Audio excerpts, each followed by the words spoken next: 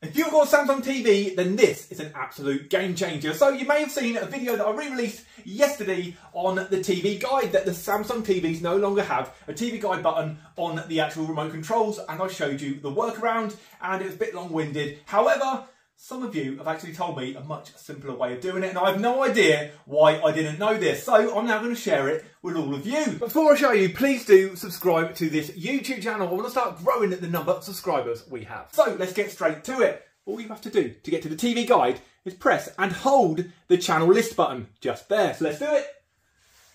And there is the TV guide. Very, very simple, and I have no idea why I didn't know.